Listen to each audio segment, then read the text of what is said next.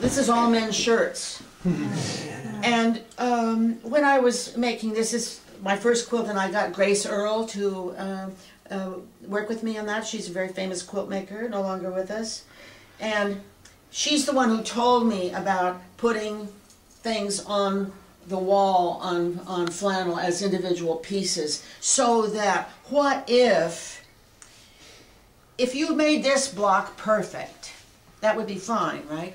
But if you didn't have it all sewed together, then if you decided, oh, you wanted a little touch of red right there, then you can move them around because you haven't sewn them yet. So you can play with little things if you haven't sewn the whole thing together. But this was all men's shirts. You see the back part? I like the backs. You see the quilting. Yeah. Then this was a very challenging quilt. Kathakali. It was after a trip to India, and I was very inspired by the Kathakali. So this started to go crazy, right? No regularity. It was very, very hard. It's very beautiful. It was very hard, and I was always sending these frantic emails to Joe-Cunningham because I mean it was emotionally difficult figuring out what to do.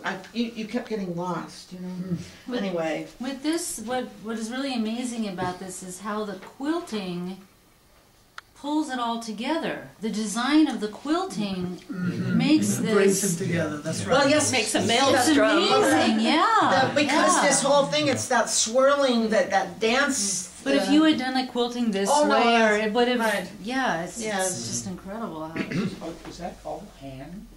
Oh yes, that's all my quilts. They're all hand. yeah, she doesn't use a machine. I don't for machine. quilting. I think it's ugly. How even. Whee!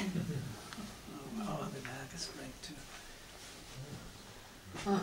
Wow. And this is kind of crazy too. I think this was before that. And this was the first quilt I did with freehand quilting. I always quilted along all the seams, you know, on all of them.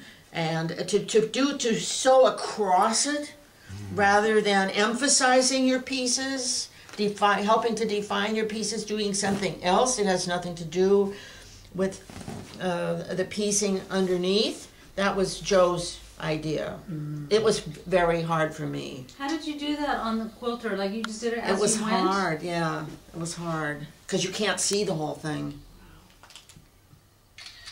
And you can let's just turn this way. Take this. Oh wow.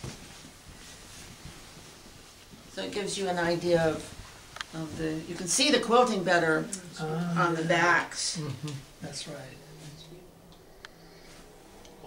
Wow. Wonderful. Well, it's fun doing it that way. It's more fun than the other way, actually, because you're sort of winging it. And it's a surprise when you turn it over. Do you draw the lines first, like in No, with Joe's thing, you don't draw lines. And when he looked at Grandma's quilts for the first time, the first thing he looked for was pencil. Did you see any? Yes. And he expected to see pencil. This is the last one I have on the bed. I remember the unveiling for this one. And how many quilts have you made now, Margaret? The new one's 28. 4 times 7.